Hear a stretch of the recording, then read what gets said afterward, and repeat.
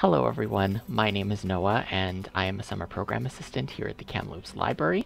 I am so excited to delve right into today's craft, so let's go ahead and get started and make these adorable upcycled planters together.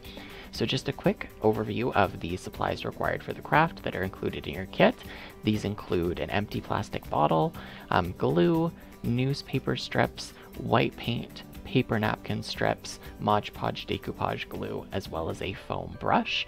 There are a couple things that are not included in the kit that you'll need to get, and these include scissors, a bowl to mix the paper mache mixture in, as well as water. So go ahead and get those things, and then let's delve right in and get started. So first off, we are going to start with our empty and clean plastic bottle. So we're going to start off by cutting our plastic bottle into those 3 pieces. I do want to caution everybody just to be very careful when doing this process, just because I did find that the side of the bottles can be a little bit difficult to cut through.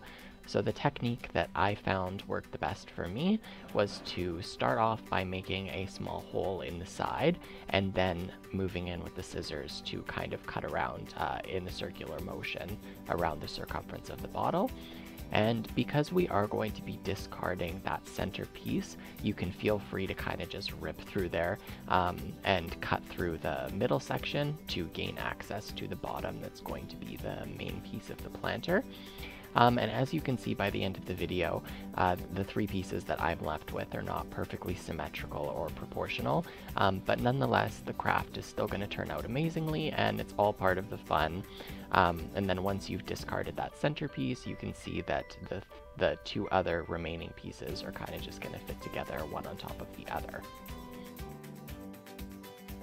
So here is a little look at what it's going to look like at the end. The top piece is going to fit into the bottom piece of the planter and just provide a spot for the soil to sit, as well as drainage for any excess water.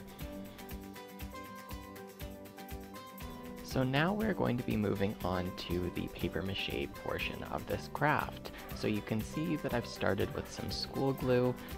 All that I have at the office here is unfortunately some plastic cups, but hopefully you will have a bowl at home that you'll be able to use to mix this, just because it's helpful to have something more shallow to kind of dip the paper into.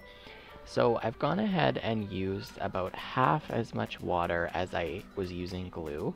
I unfortunately mixed too much, but in the kits that you're being provided with, you're certainly going to have the correct measurement. So use half as much water as you have glue, and then I'm just going ahead and taking a second to make sure that it's really well mixed. It does kind of take a minute just to make sure that the glue has incorporated all of the water, and it makes it easier to kind of dip the paper into and to stick it to the plastic. So once you've gone ahead and mixed that, you can start with a strip of paper, and you're just going to dip it into the mixture. You do want to make sure that it's quite wet, but you don't want it to be dripping, so that's why I've gone ahead and kind of taken off a little bit of excess of the mixture. You don't want it to be kind of slopping off the planter. And then whenever you've done that, you can go ahead and just place it right onto the exterior of the plastic. You can see that I've gone ahead and kind of formed a little bit of a lip over the top of it. This is just to give it a finished look.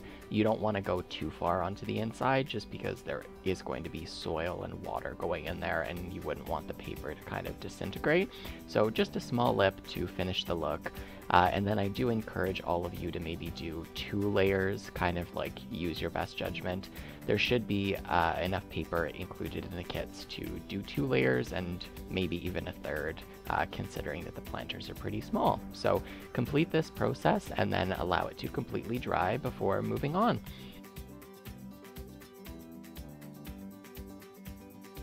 So this is the final product after the paper mache has been complete. It is still wet, but it is completely covered. So now, once the paper mache has dried, we are going to move on to painting the base white coat. You can see me breaking out the plastic cups again. I'm getting some paint ready. And I did read that tempera paint, which is the paint that we're all going to be using, is really good for paper mache. So that is the type of paint that we've selected for this craft. So you're just going to go in with your foam brush, and you're just going to take your time brushing over it with the base coat of white. And I will say that this paint is a little bit thinner, so you're going to need to let it dry and do multiple coats depending on how opaque you would like it to be. And then in the following clip, I'm going to show you just an easier technique for using the foam brushes for this step.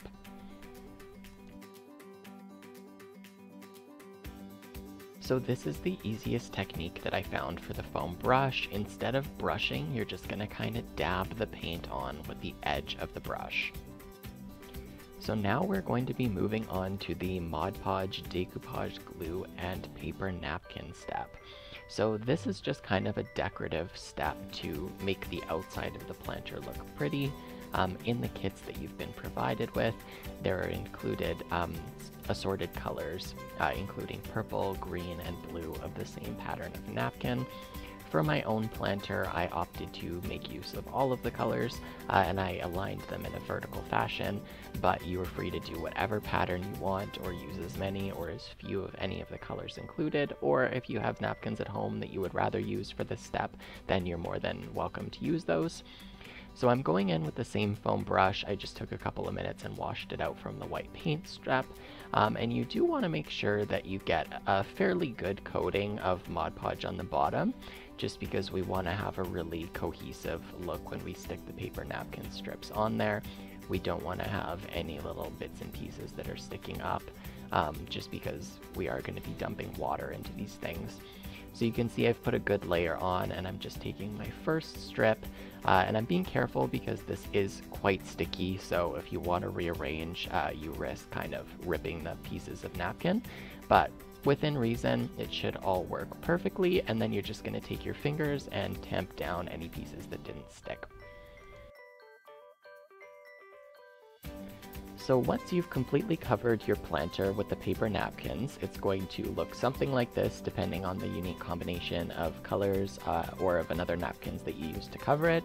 In between the previous step and this one, you're going to want to let your planter completely dry, just because we are going to be painting over top of those paper napkins and we wouldn't want them to rip or fall apart. So now you're going to go back in with that foam brush and paint a layer of Mod Podge over top of the napkins. It is going to appear milky and white, but I do promise you as soon as it dries, it's going to be completely clear. And this is just going to serve as a protective layer against water for the top layer of the napkins. So this is what the planter is going to look like after you've completely coated the paper napkins with Mod Podge. I would encourage you to leave it for several hours or even overnight before using it and concluding this craft.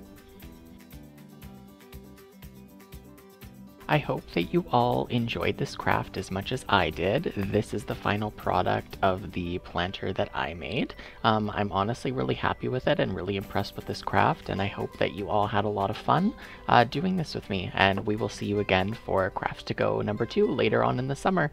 Thank you!